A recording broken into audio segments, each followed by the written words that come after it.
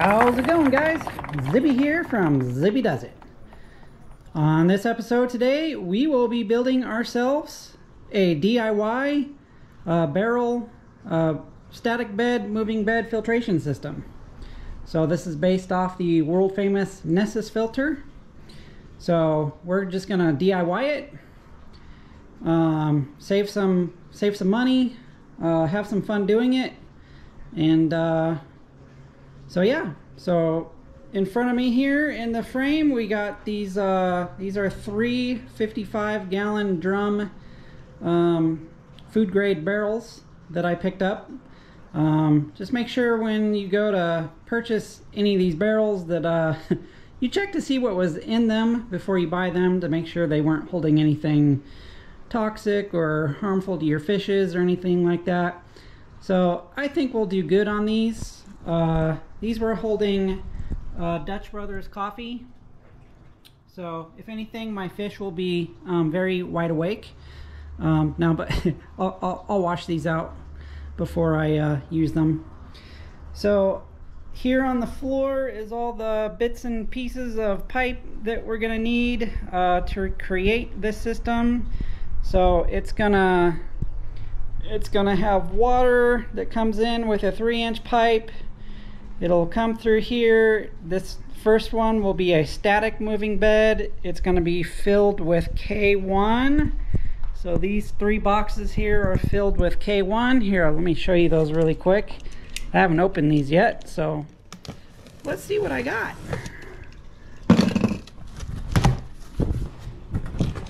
See if they sent me the right stuff. It's just a big bag. Alright, well, basically K1 is kind of like it's these little white, looks like water bottle caps. So they're just basically there to provide a good living surface for your bacteria. So anyways,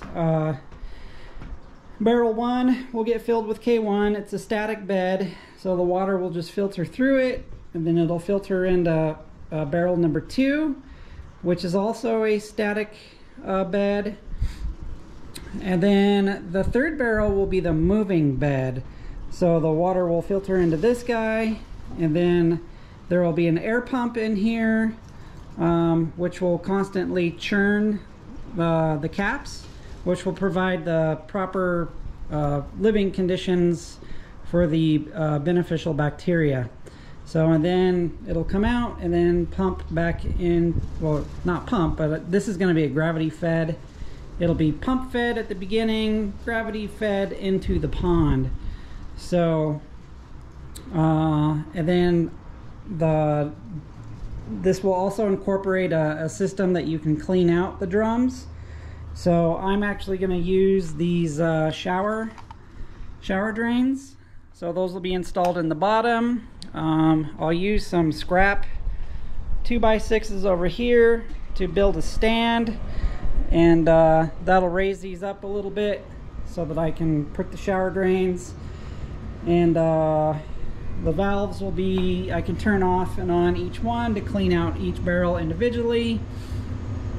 So that should be, hopefully I have enough pieces. I know I'm already missing one piece. I need to order 1 more of these because I miscalculated that I need 2 for each barrel and I only got 5. So place one of those on order, get that done, get her. Amazon delivers quick. So speaking of Amazon, if you're in the US, and I would like a recommendation on an air pump for this guy. So the recommendation is to find an air pump that does, I think it's like 25 to 40 liters per hour, if that sounds about right. So Amazon US has some air pumps that range from like 25 bucks all the way up to like almost $300. So I'm kind of on a budget, so I don't really want to spend $300 on an air pump, but I also don't want to buy a piece of junk air pump that's just going to break after a few months. So if you guys have any recommendation on a good air pump, I need 2 of them. I need one to run this system, and then I also need one to run my aerator on my bottom drain. So if you guys know any good air pumps that won't bust the bank, please post below in the comments and let me know what you recommend. So yeah, so right now I'm gonna get to building these. So I'm gonna go wash these out, and then we'll start cutting the holes for the bulkheads so we can connect these together. And all right, let's do it. Zippy fast.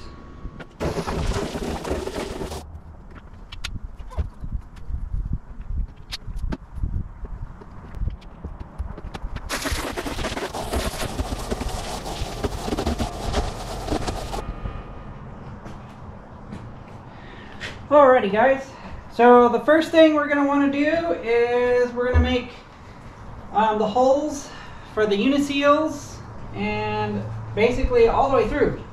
So a hole on each side. If your barrels have like little strengthening ridges, make sure you prick those front to back because you don't want to drill through them. These barrels are uniform all the way around, so it doesn't really matter where I drill through. So I'm just gonna, got a 12-inch ruler, gonna measure up 12 inches. And actually it looks like I'm going to use the stripe, so I'm just going to put a mark right in the center of the stripe, and that's going to be my center of my hole, and drill them all the way through. Alright, let's get her done. Zippy fast.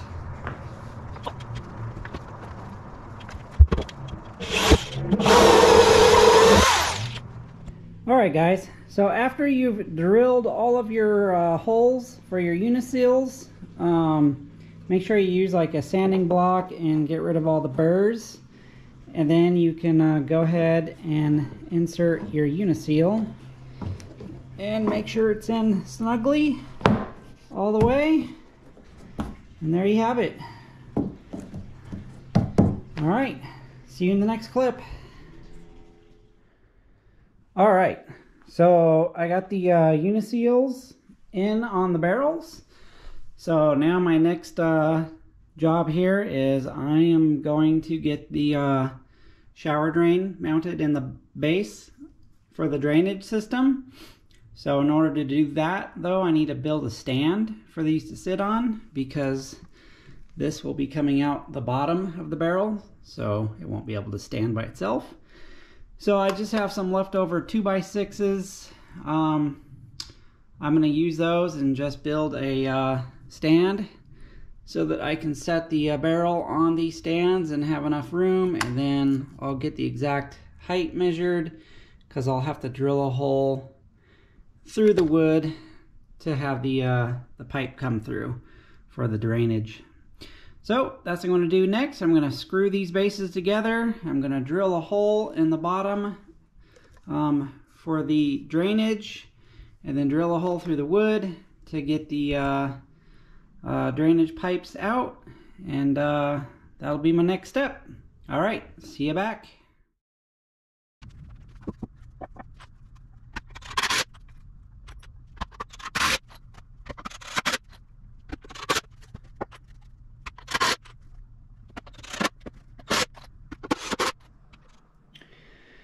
Alright guys, so I drilled my 3.5 inch diameter hole in the bottom. I screwed on my shower drain.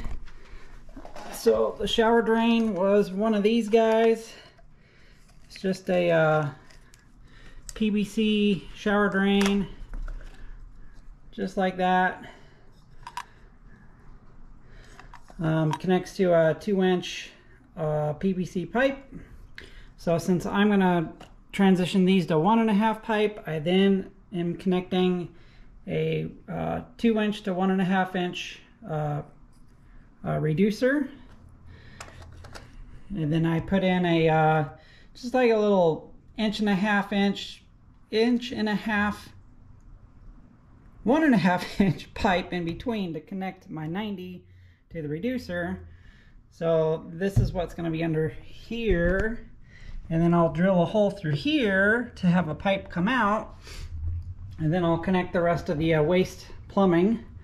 So now what I want to do before I do that is I want to make all the barrel connectors and then probably the air lines before I connect all this together, because once you get that all connected together, it's going to be harder maneuvering the barrels. So I want to get the internal stuff in the barrels finished first before I connect all that. So my next task is to making the barrel connectors.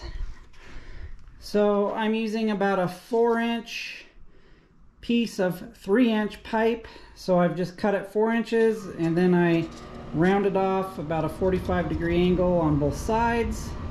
So then I'm going to take some liquid soap.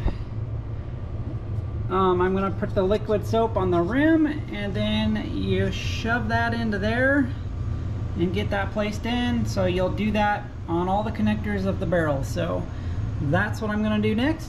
I'm going to get these inserted into all the barrels. So let me get that done. Alright guys, so at this point I'm just kind of showing you kind of what it's going to look like. This is just all dry fitted, so I haven't solvent welded any of these things together. So you'll have your barrel connectors with your gate valve in between each one, in between the barrels, so that'll allow you to shut the barrels on and off for maintenance. And then on the inside you're gonna have you're either gonna do a single filter cage or a double, depending on the flow. So mine's going to be a pump fed, so I'm doing a double filter cage on them for higher flow. Or if you're doing just a gravity fed system, you probably only want to do a single filter. So basically on the inside, on the inlet side, there's going to be a 90 facing down on the first barrel. And on the inlet side of the second barrel, there's going to be a 90 facing down. And on the inlet side, this is the moving barrel, there's going to be an inlet or a 90 facing up. So the ones facing down is going to cause less water turbulence, because this is your static beds. You don't want a whole lot of turbulence in the media. And then on your third barrel, it's facing up, because this is where your constant air stone is going to be, which you're going to have a turbulent flow of media. So with the 90 facing up, it'll just provide more flow current in the water. So on the outlet side, that's where you're going to put your filter cages. So what I have is there's going to be a T, and then joined on the T is a 90, like that. And then you'll measure the distance up to almost the top of the barrel for the filter cage stems, and then you're going to drill holes through those filter cages about 7 inches down. That's for the water to come flow back into. You don't want to drill those holes big enough for your media to get stuck into. So the water will flow back down those into the next barrel, and continue so on and so forth until you get to the very last barrel, which I'm still waiting for my uniseal. And then that's going to be the one that just flows outward to return to your pond. So I'll show you back in here.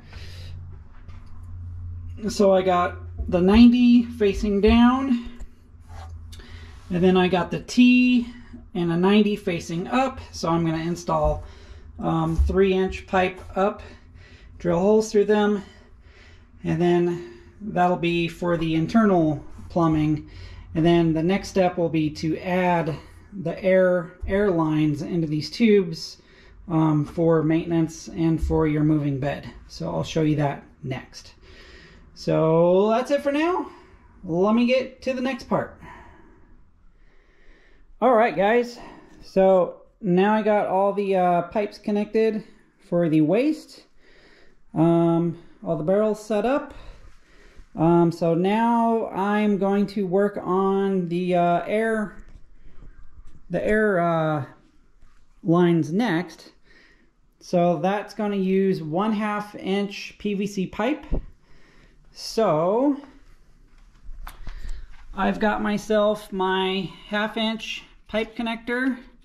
So I've drilled a hole in the base.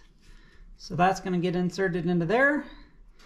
And then I'm going to insert a 1/2 inch pipe that goes about 3/4 of the way. So this is my moving bed. This is the very last barrel in line. So this is going to be the moving bed. So this one you want to do a 1/2 inch pipe about 3/4 of the way. You're going to put an end cap on it so that the air just doesn't come out the end. And then you're going to drill a bunch of holes in that pipe to allow the air to evenly distribute through the whole barrel. So you may want to put the pipe in like a bathtub with an air line hooked up to it and start adding holes, and then once you're satisfied with how much air is coming out, that'll be enough holes. So the other two barrels, they're going to be static, so they don't need a pipe like that. So they're just you're going to use those for when you're cleaning the barrels. So the pipes only need to go about halfway, so they're in the center with no cap, so all the air will just come out, and it's more there just to agitate the media inside and flush, get the dirt flushed through them. So you'll put 1/2 inch pipe into here, same with the barrel number 1. And then I'm going to come out with a 90°, basically the same as this. I'm just going to come out with a 90. This one will come into a T. Obviously the first one will come into a 90, and then this one will come into a T, and then this will continue off to my air pump. So you want to make sure that your air pump is going to be sitting above water level. Because if not, you could get a back siphon into your air pump, and you don't want that. So if your air pump is going to sit somewhere below the water line of these tubs, you'll want to make sure to put a check valve so that you don't get water flowing into your air pump, because that's probably not good for your air pump. So all right, so I'm going to get those put together and see you back in the next clip. Hey guys, all right, so I'm down to my final step. I'm making the filter cages. So basically what you want to do is you want to cut a length of pipe that's going to go from the 90s and the T's all the way up till about 2 inches from the top. Cut all those, and then you'll just want to drill a bunch of holes in them. Make sure the holes are smaller than your media.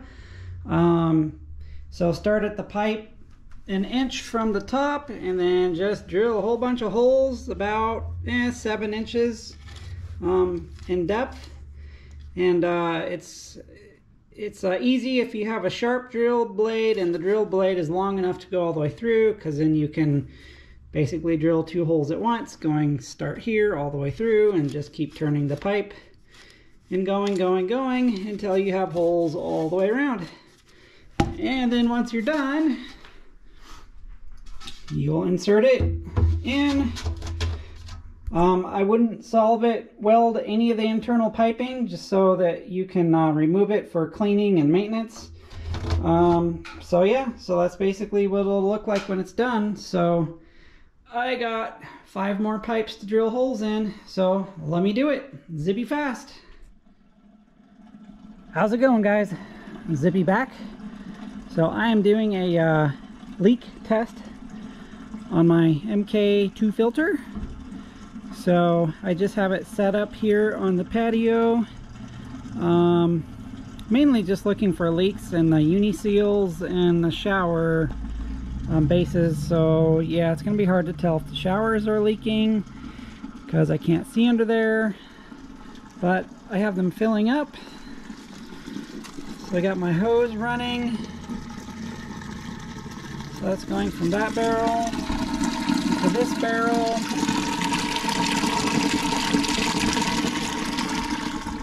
And then into this barrel. So I'm almost filled up. So probably another 3 or 4 minutes and I'll be completely full. So anyways, that's what I'm doing right now. So I'll probably let them sit here overnight and come out tomorrow morning and see see what kind of a mess I have on the ground. But I do see a few leaks, but those are from because I haven't solvent welded the connections yet. So once I solvent weld the connections, that'll stop those leaks. So anyways, that is the filter. Can't wait to get it up and running on the actual pond. See you in the next clip. Good morning, guys. How's it going? Hope your day is going well. So today I'm going to move the MK2 filter into the filter shed and get it all hooked up, solvent welded.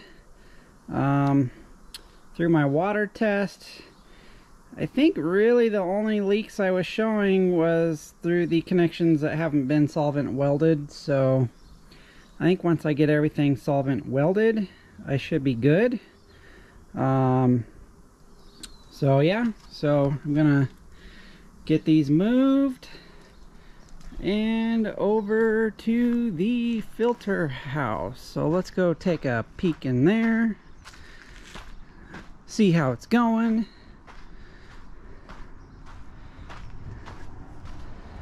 Alright, still need to get a latch for this door. I'll get around to that. Alright, so I have been getting a roof installed on here. I just got a little bit more to work on. But I think for the most part, yeah, I'm ready to set this thing up. So yesterday evening I connected the Sieve filter to the bottom drain. So I had to put in some wood down there because the bottom drain pipe was slightly pointing down towards the ground, and to make that union connection you kind of have to get a nice level connection. So I did have to lift that pipe up a little bit, so there is some stress on the pipe. So I hope it's fine. I hope it won't break over time. That would really suck because that would not be a fun repair. There's no room in there to work. Anyways, so I got that connected to the Sieve, got my pipes coming out. So now I have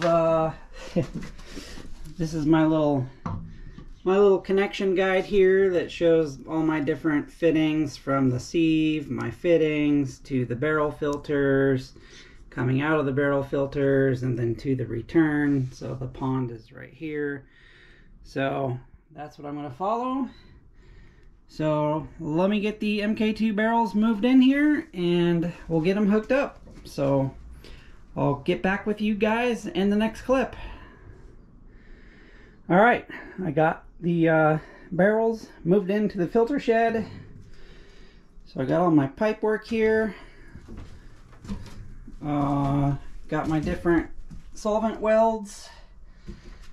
So it looks like first step I need to raise that pipe up to that height.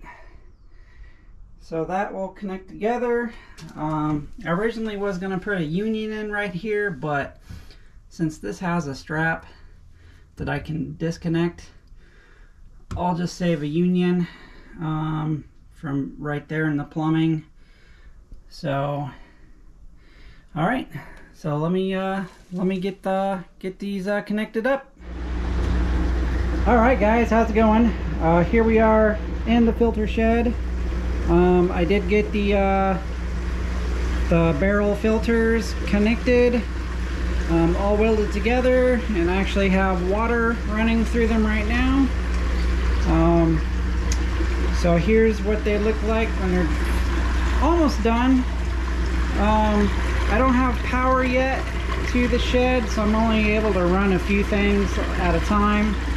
So right now I'm just running the pump for this filter system, and so I still need to install the air pump. This is barrel number 3. This is going to be the moving bed, so I haven't attached the air pump to it yet.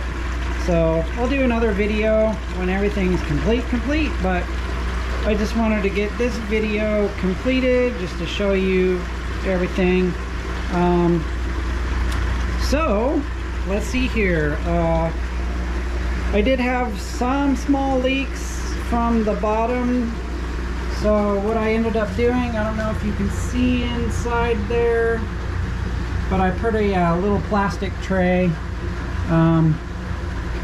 It's like weird. It's like I have a super slow drip coming from somewhere, but so the plastic tray will catch the water, and if that thing ever fills up with water, I'll just put a little air tube line into it and suck it out. So I put one of those underneath all 3 of the barrels. So I did get to test excuse me, I did get to test draining the system. That's one of the tubes right there that connects. So eventually later I'll get it hooked up all permanently, but right now I'm still just kind of figuring things out as I go. So anyways, the other problem I'm having is the water level in the sieve like runs super low, even with the pump only running at 30%.